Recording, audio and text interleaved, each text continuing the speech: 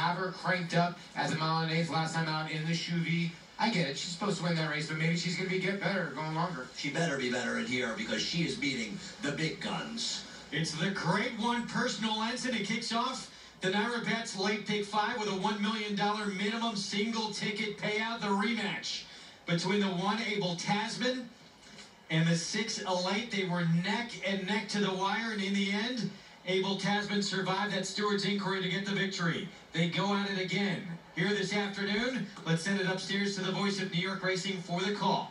Here's Larry Coleman. Farrell has moved into the starting gate, and Elite at 9-5 odds takes up her spot in the outside stall.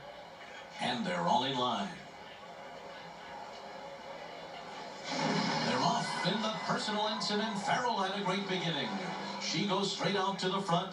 She takes heart, is sent along after her. Elite is on the far outside, a bit wide into that first turn, and Wildcat goes up into the mix too, while Mike Smith keeps Abel Tasman on the fence, just in behind the front runners into that turn. The trailer is furiously kissed. So around the clubhouse turn in the personal Ensign, and she takes heart, will take the initiative here, scampering off to lead after a 23.31 opening quarter mile. She's got a 3-length lead, and Farrell will let her do it, and Abel Tasman moves through on her inside now, and now they're head and head, second and third. Break of another 2.5 to Elite, racing to the inside of Wildcat. Furiously kissed is the trailer, and Abel Tasman's gonna take on She Takes Heart. Abel Tasman pokes her neck in front. She takes heart on the inside is second. Farrell just a length and a half off of them. Elite will sit the rail in fourth after a 46.62 half. The pace has been an honest one here with a half mile to run. Wildcats in a good stalking spot in fifth. Furiously kissed trails. Around the far turn, Abel Tasman now by a length and a half. Farrell and Elite are right behind. Wildcat's going to move up on the outside. Take over fourth from She Takes Heart, who's had enough. Then Furiously Kissed. 3/4 in 110.26. Abel Tasman is the leader as they come to the top of the stretch. And here comes Elite after her. And the two of them hook up again in the personal Ensign.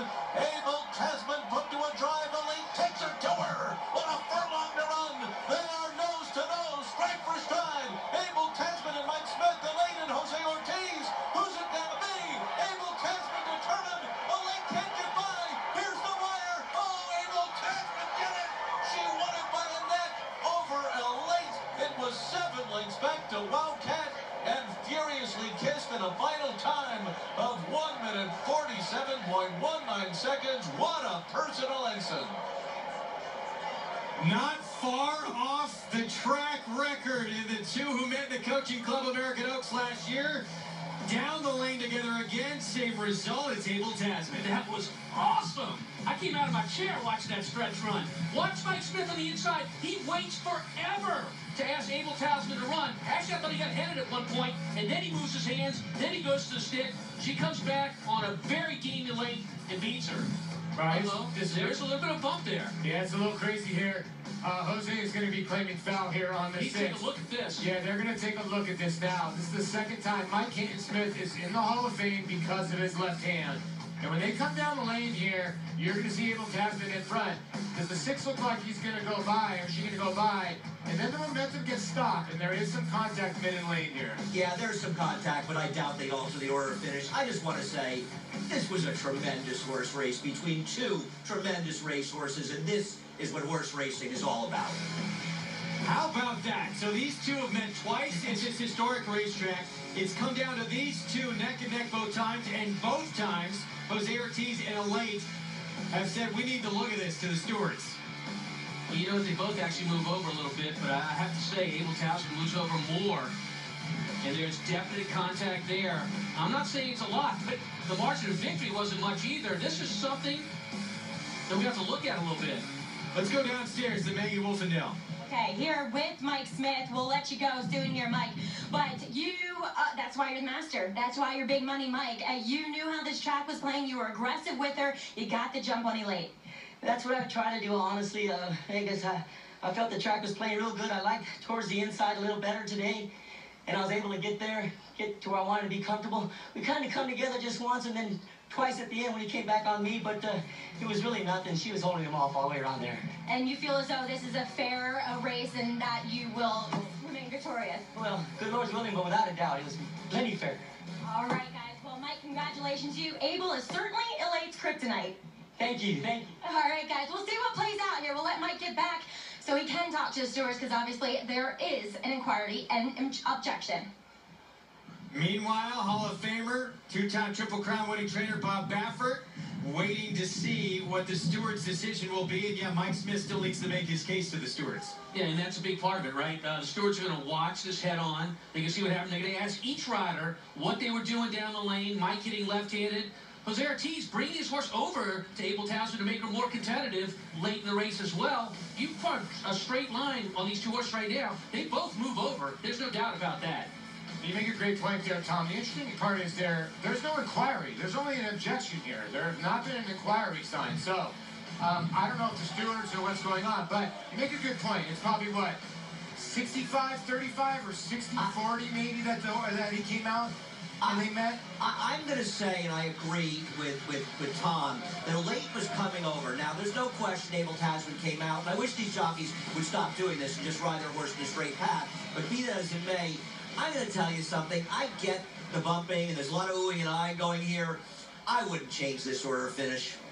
I'm sort of with you and here. I wish they would, because I want Elate to win. But I wouldn't change this order. I just don't think it does anything to the outcome. You, Tom, you think the 6 was going by?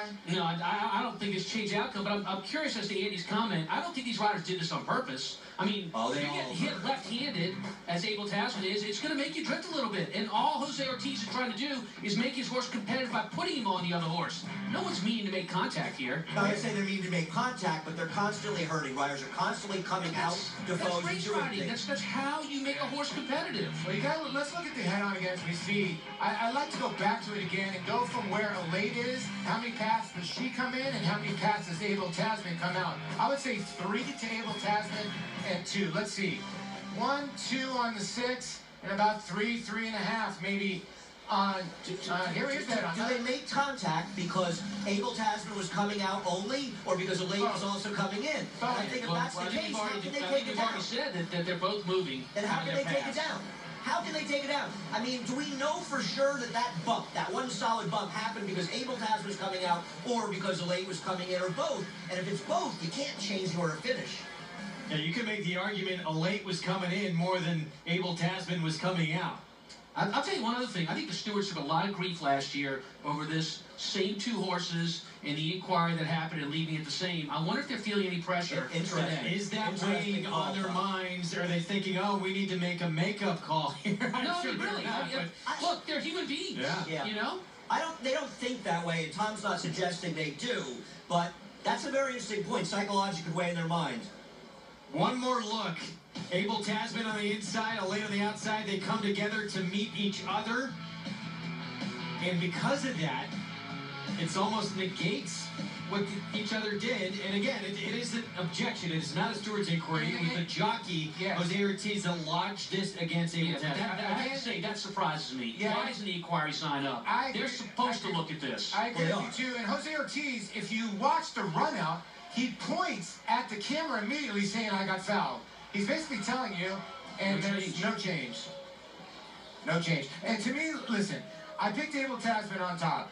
There's got to be a jurisdiction. If a foul's a foul, a foul's a foul. I get it, but you cannot project the 6 was going by. I think they did make the right decision, but Abel Tasman was more at fault than she was at Elate. I think Abel Tasman probably was a little more at fault, but if you're going to make takedowns, I don't care if it's a maiden claiming race or it's a Grade 1. It has to be an absolute decision. Otherwise, you've got to leave it up. And I just don't think they're supposed to make the change in this case. Well, look, I wish they had, personally.